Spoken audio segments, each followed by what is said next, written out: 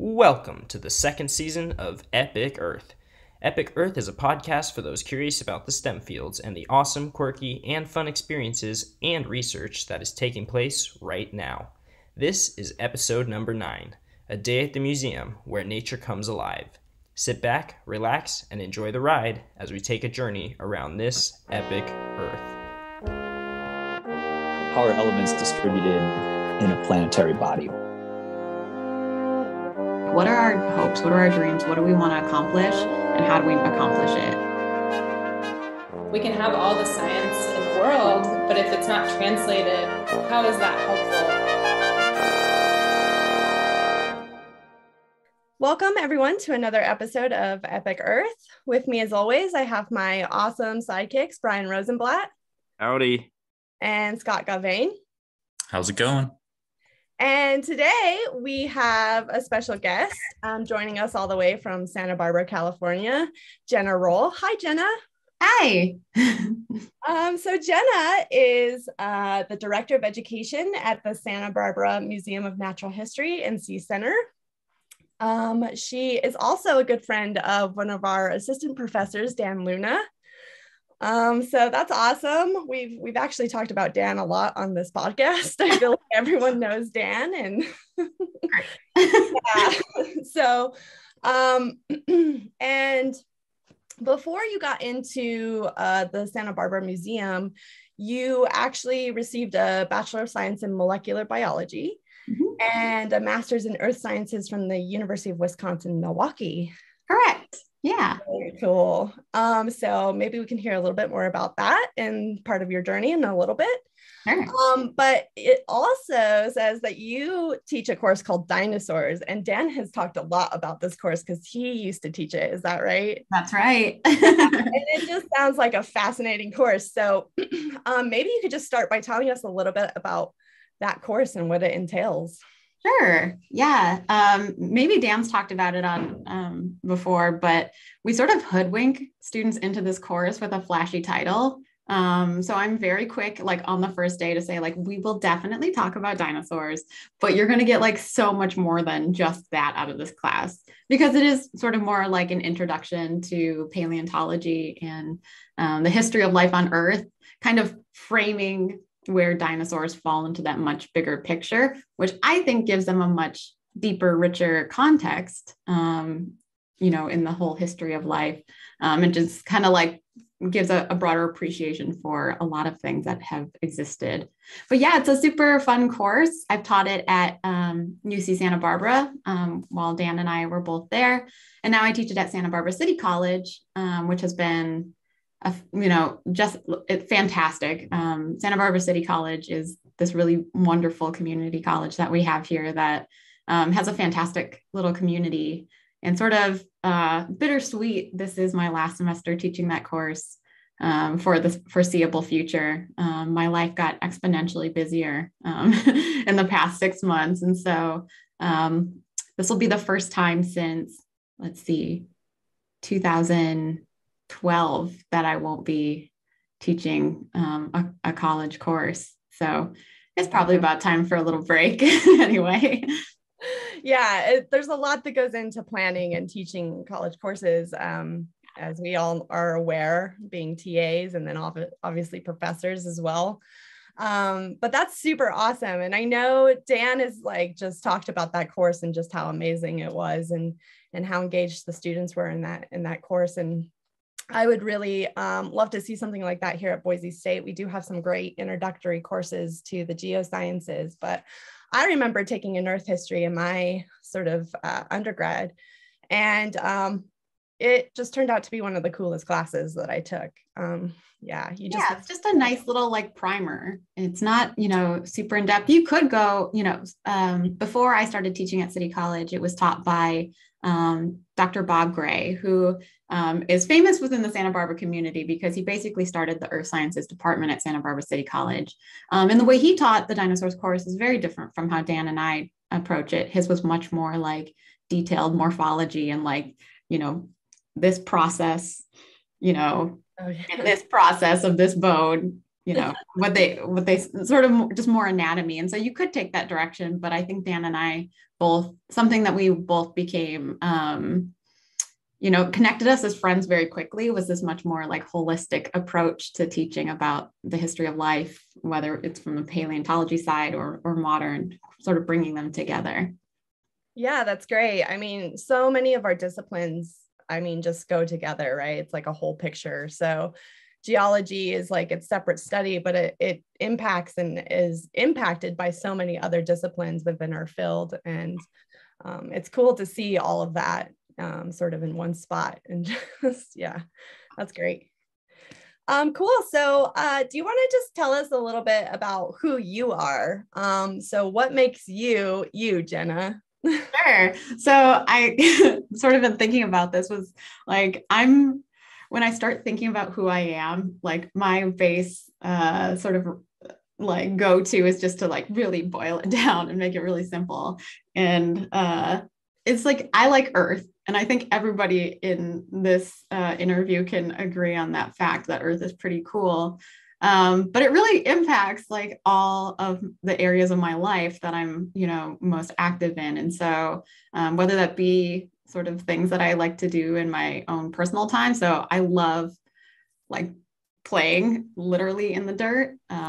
Being outside is my favorite thing. And I'm sure you all feel very similarly, but it really shapes my hobbies. I'm into trail running mostly, but also mountain biking and climbing. But then it's also really, really shaped what I decided to do as a career path. So I grew up on a farm in South Dakota. And so it's probably a little bit of that like sort of like feral outdoor like life that's just sort of innate within me. But I was one of the first people in my family to go to college and had one of those moments where I was like, okay, what do you know? What do you know how to do? And so it's really what got me into the path of the sciences. And so I wasn't in undergrad really sure what direction I wanted to go in, like most undergrads. And so I simultaneously was getting all of my pre-med requirements. So I was like, I could always fall back on being a doctor, which is a weird, I love it. weird mentality. But what I could tell was that my real like passion and desire was in academic research. During my undergrad, I was working in a lab that was looking at bioluminescent bacteria and sort of how, when, and why they sort of accumulated the genes that make them what I like to say glowy. Chuck Wimpy, if you're listening to this, I understand deeply that they do not glow. Don't come for me. But we were just thinking about where did these genes come from? Where did they live within these bacteria's genome, and when did they acquire them essentially? And so we were looking at modern day environments and trying to like backtrack through evolutionary history to figure out an answer to this question. And I was so into that. And like, my parents were like, you're going to become a doctor. And I was like, they don't know that I'm going to become a scientist. And it's what really got me actually interested in the earth sciences, was thinking about, looking at evolution, or I should say the traits that something has acquired today, and looking at those set of traits and thinking, working my way back through evolution, I realized that I didn't really have a very strong foundation in sort of the other end of that, which is where did we begin and how did we get here? And so in expressing that to my advisor at the time, he was like, oh, you should probably take some earth science courses. And so I took one and I was like, wow, like this was where I think the academic bridge was built for me, which was like, you can take something like earth sciences and something like biology, and you can like look at what's happening right now, and you can look at what's happened in the past, or the evidence that we have for what's happened in the past, and like build these connections together. And you get to go outside and like work in the dirt. So like, how is this not the most perfect career path ever? Yeah. So yeah, that's I guess sort of like a little bit about my journey into this career path. But just kind of in general, I'm really, really fascinated by all things that are, abiotic and biotic at all times in Earth's history. And I'm just really especially intrigued by things like phenomena. So, things like origin and extinction have been the things that have really shaped my interests in Earth sciences. But I'm into like all sorts of things. So like, how mountains are built and, seasonality and how things work on a much more like, universal level, but then all the way down to like really esoteric stuff. Like right now, I'm like kind of obsessed with cults. Nice. I'll just go ahead and expose myself. Not necessarily because I want to be a part of a cult, but I just I'm just interested in sort of the stigmas that are around like things like brainwashing and like thought terminating cliches and just kind of all the lore. So I can become like pretty easily obsessed with like very like esoteric information. Yeah. While we're talking about cults and phenomena, Sure. do you have a favorite like extinction event? Oh yeah, thank you for asking.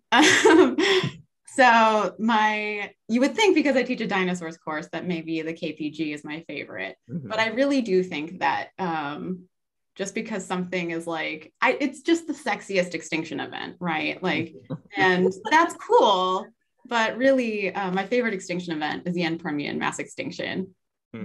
It was the focus of my master's thesis.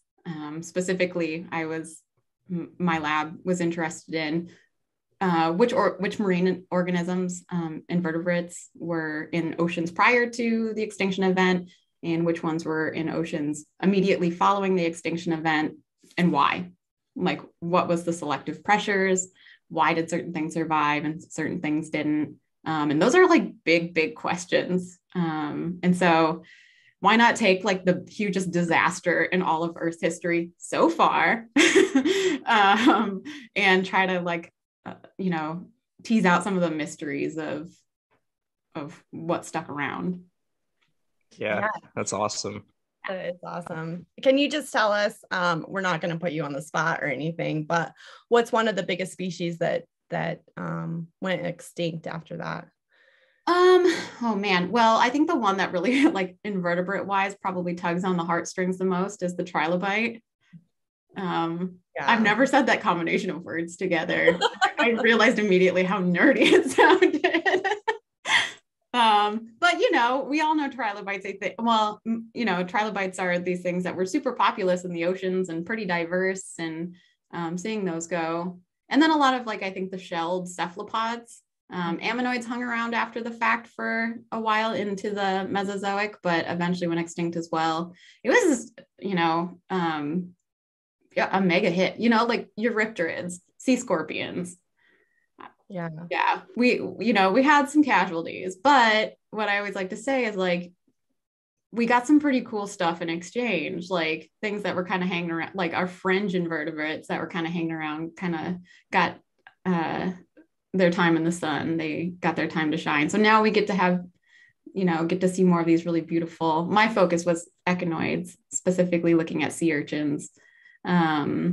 So, now we get to see a beautiful plethora of different types of sea urchins. Yeah, that's awesome. I worked in a geology museum when I was an undergrad. We had a really small one at the school I went to, and we had this massive collection of trilobites. And I don't know, I probably worked in that museum for like 2 years. And every day when I would go in, I would just find like a new species of like trilobite. There's so many of them. Yeah. They were probably, they were definitely the heaviest hit. Yeah. They're super cool though. And like something so awesome about being in those Earth history classes and that dinosaur class is that you get to like experience that. You get to learn about that kind of stuff, which is fascinating. Yeah. And that's why I say like, you're going to learn about dinosaurs, but I'm also going to find all of these avenues to sneak in all of these other things that personally, I think, this is going to be an unpopular opinion. This is just a podcast of me exposing myself at this point, but I like wasn't one of those kids who like grew up like wanting to be a paleontologist. I don't know, like so many people in the field of paleontology were like, especially like I think young boys like are like, yeah, I'm gonna grow up and be like a paleontologist and find dinosaurs. I just like never in my childhood. I was more like an astronaut kid. I was like, get me out of here. Me too. But I think pretty much anybody in South Dakota can relate to that mentality. Um, but yeah, so while I think dinosaurs are like fascinating and cool, and I am very grateful to them for being so popular because they keep me employed, it is definitely an opportunity for me to like sprinkle in all these other organisms and times throughout Earth's history and concepts like plate tectonics and stuff like that, and really expose students to those sorts of things. Yeah, it's amazing how much time outside of the dinosaurs like there actually exists on this earth, and there's a lot of history in that time period that yeah people don't normally think about, but there's some really cool stuff to think about, definitely.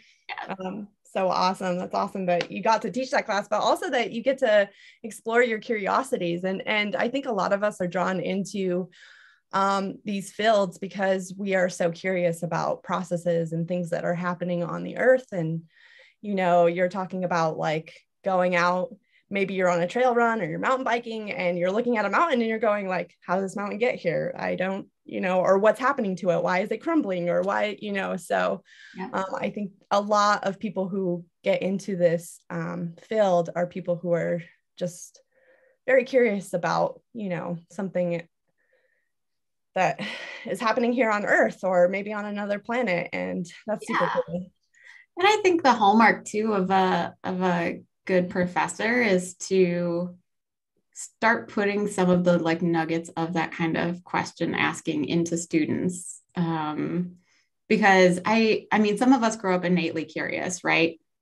I think everybody is, but depending on, you know, your situation in life, you may not have as much opportunity to foster those, you know, curious thoughts for various different reasons. And so something at City College, especially, that's been sort of my mission is to like really get students comfortable, like being a little bit uncomfortable, I guess, like being like, you know, not everything has a quick and dirty answer to it. Like we should like be questioning all the stuff around us. It's the greatest, like, you know, thing you can possibly do is question yourself, question each other, question everything. And so like, don't be afraid to like not have the answer and like fail a little bit. Like, take the chance and like get curious. Yeah. As an undergrad at Boise State, they emphasize making you feel like you don't know what's going on. And then like we would go out sometimes and map rocks and make up all these theories, and then they just wouldn't tell us if we were correct. So we would just be like, I don't know. And that's science. I love your perspective on that. Yeah. It's the same thing that holds true sort of here at the museum on a younger level. So most of the students we interact with here between kindergarten and fifth grade, we do have programming for older students. Before I was director of education, I was actually the teen programs manager. And so I spent the last few years hanging out with a group of very nerdy, but also simultaneously very cool teenagers who are all about getting into science and nature. But it's the same philosophy here. You know, we want to expose kids to the outdoors who, whether they've had experience in the outdoors or not, in really approachable ways. You know, a very simple example is that most children are kind of like taught to be afraid of things like insects and getting dirty and getting wet. And here it's about providing them with an accessible, comfortable space where we can encourage them to interact with things so that they don't feel scared. And something we try to always avoid saying is be careful. Be careful kind of comes with baggage that there's something to be feared. And so we just ask kids here to you know, we give them the resources to take calculated risk and just ask them to make smart choices, essentially. So we like to give, whether it's young kids or teenagers, we like to give them autonomy to interact with the world around them, so that we kind of like foster this like stewardship and care for the environment around them, but also just a basic introduction of like, you don't have to be in the mountains to, you know, interact and appreciate nature. Like there are like these like little slender salamanders in your backyard, or like just look at a tree or a flower and just observe what you're seeing. Mm-hmm. And with technology, we can just go on Google Earth and fly around. You know, that was one of the things I loved doing as a kid rather than my schoolwork. Absolutely. Yeah, that's awesome, Jenna, that the museum and the education field does that. I like that aspect, because I do think, you know, there is an element of sort of hesitation to get into things like geoscience because people are daunted by it. They think, you know, all it requires is a lot of math and a lot of science, and they're not really like, you know, prepared to go into those fields, or they are, you know, maybe like they're not that great at math, or they're not that great at science. And so it sort of deters them. But I think part of why we have this podcast, and really what like the outreach sort of programs do, is to say, hey, like these fields are actually way more accessible to you guys than you actually think. And it's okay if you're not good at science, and it's okay if you're not good at math. Like there's something about you which you're awesome at and like would be so beneficial to these fields. So right. And it's not like universities or science departments don't have support and resources and community that, you know, can, if you are struggling in some area, you know, you have a network of peers that you can work with. You have resources at your university that can tutor you and assist you as well. And so, yeah, no longer should there be barriers like I'm not good at math for these types for any of the STEM fields. Absolutely. Well said. So I guess that's kind of a great segue into sort of your director of education at the museum. So just, do you want to tell us a little bit about what that entails and sort of how you got involved with that? Sure. So here at the museum, our education division has a number of different departments in it. I should first say the Santa Barbara Museum of Natural History is a pretty small nonprofit organization within the community. The museum's been around for over 100 years. And so we have this really beautiful campus that's sort of set back in the foothills of Santa Barbara that has a beautiful amount of outdoor space that we really take advantage of in all of our educational programming. The education division is made up of different departments that provide nature adventure camps, nature education, school group field trips, and then, as I said earlier, teen programs. So we have this really great sort of multi-year internship program for teens where they come in as freshmen and they dedicate their entire high school career to working. They do get paid for some of their hours, but they also get a lot of community service hours throughout their entire high school career. And so they get to work in our collections and research department. They get to work in every aspect of the museum, whether it be like exhibits, marketing, administration, guest services, so that they get a really holistic feel of how a museum actually operates. And then they also get some scientific research experience as well. So we have that. And then we have an astronomy department, as well as community education. So my job is to oversee all of those departments.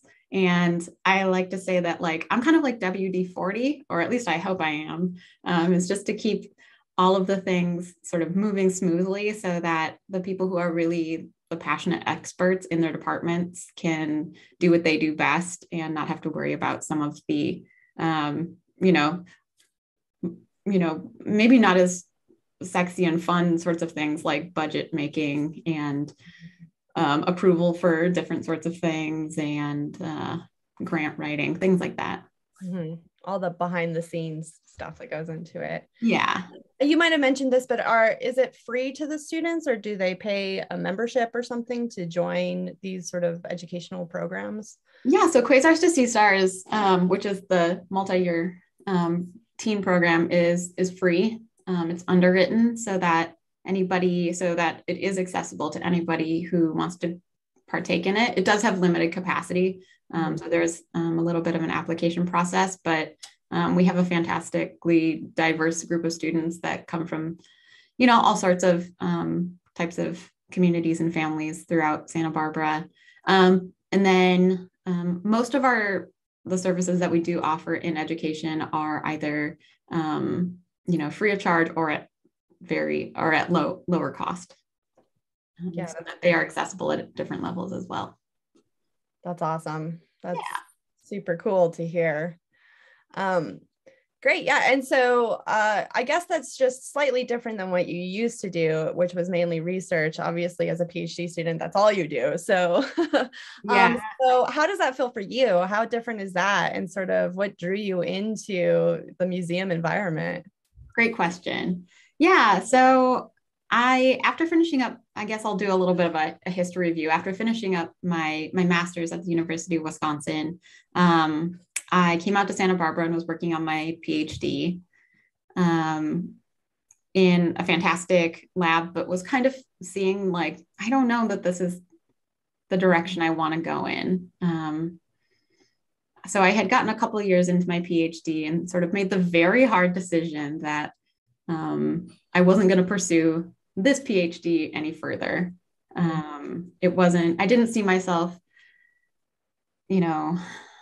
I just wasn't inspired by it anymore. It kind of was starting to feel like a little bit of a bird in a cage, where it just felt like my reach wasn't enough for me.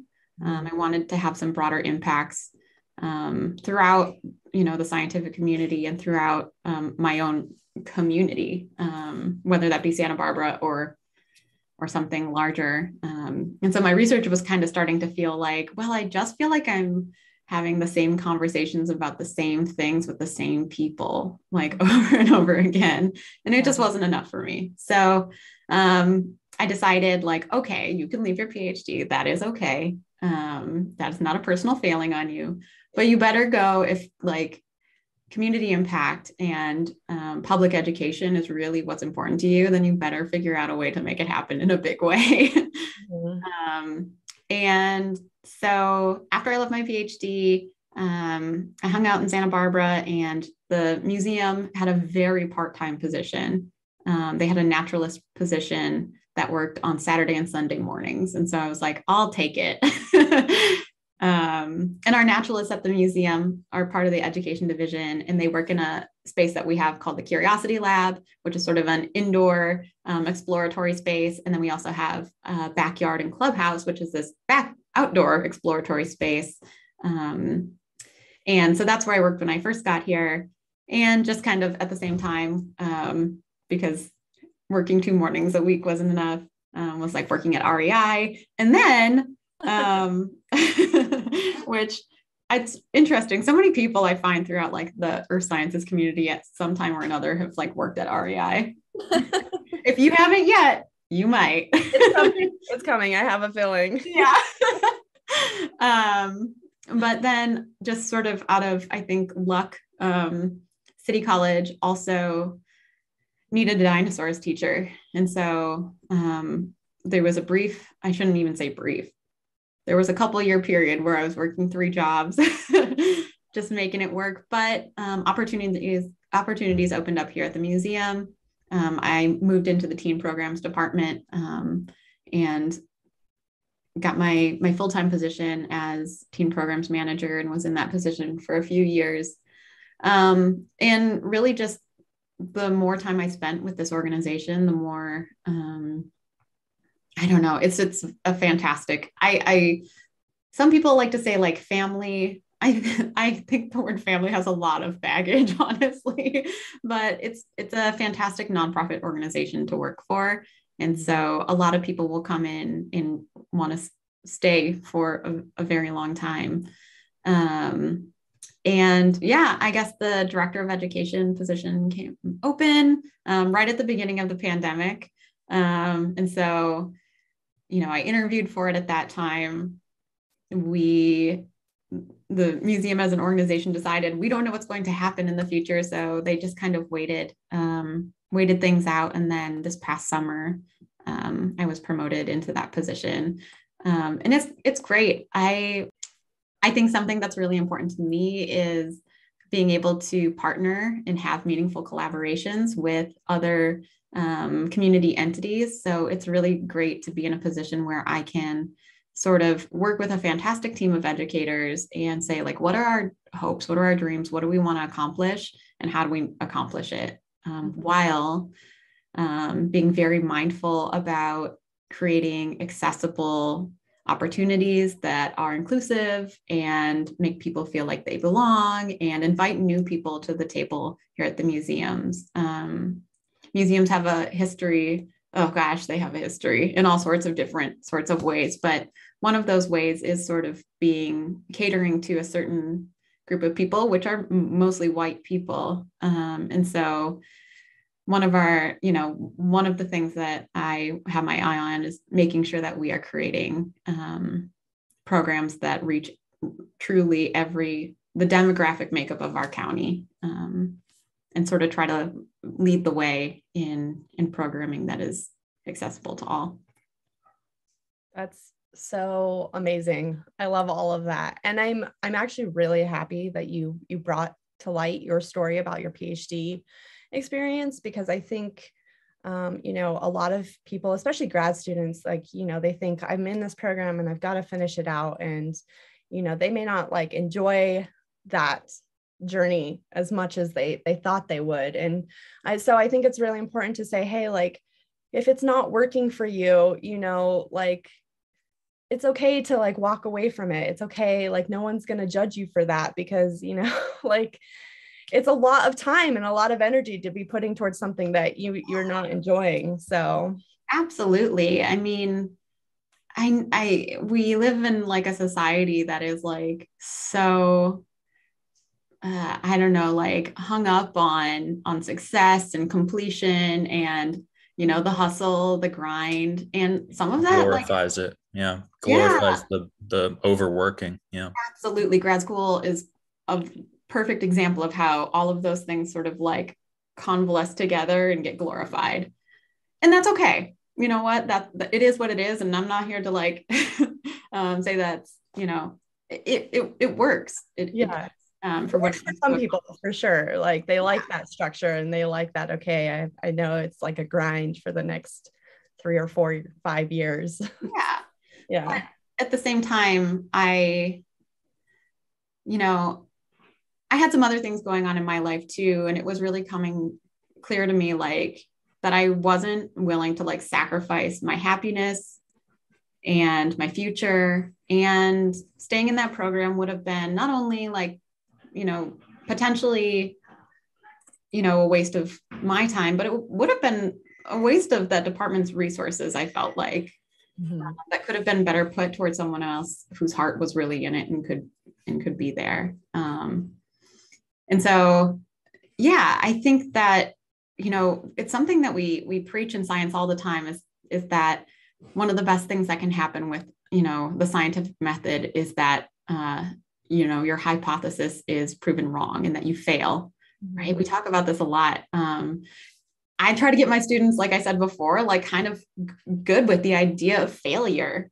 And I was like, well, okay, I've really been pushing this, like you should fail thing. So if I'm going to talk the talk, I should probably walk the walk.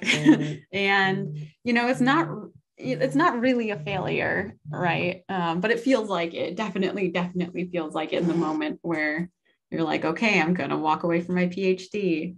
Yeah. But it honestly was the best decision. Absolutely 100% without any regret. It was absolutely the right decision for me. That's great. But I also really liked how, you sort of opened up the possibility that even if you don't complete a master's or a PhD in the field, there are still lots of other ways that you can get involved in the sciences and the STEM fields without, maybe not completing that degree necessarily. But if it's something that you're really passionate about, there are so many different avenues in order to sort of access and reach whatever your goals are in life with it. So absolutely. Yeah. Yeah, I feel like a lot of people might not realize when they get into a PhD program that you are expected to push the barrier of human thought. Like that is the expectation. And just a friend of mine was like trying to piece together their dissertation, and she's still trying to do it, and it's a tough task, but man, it really is a tough task that's all I have to say about that. It really is a tough task. Yeah. And I think what's been important to me to see is that tough task doesn't just exist in a PhD scenario. You always have the opportunity to push the next limits of human thought and expectations, but being able to position yourself in a way where you have more sway than others, or getting involved, honestly, there's a lot of avenues to do those sorts of things if it's important to you. Well put. I love it. If there's a will, there's a way. Yes, exactly. Well said, Scott. Yeah, nice. Okay, so now we're gonna just like jump into sort of a slightly different question, very serious.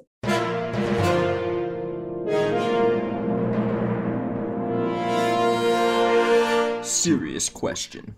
How would you solve a scientific problem if you were from Jupiter? Ooh, great question. Well, I would like to say that I gave this some thought. But I chose Jupiter because it's the largest gas planet. And I was hoping that there would be some room for me to make a well-timed fart joke in your podcast.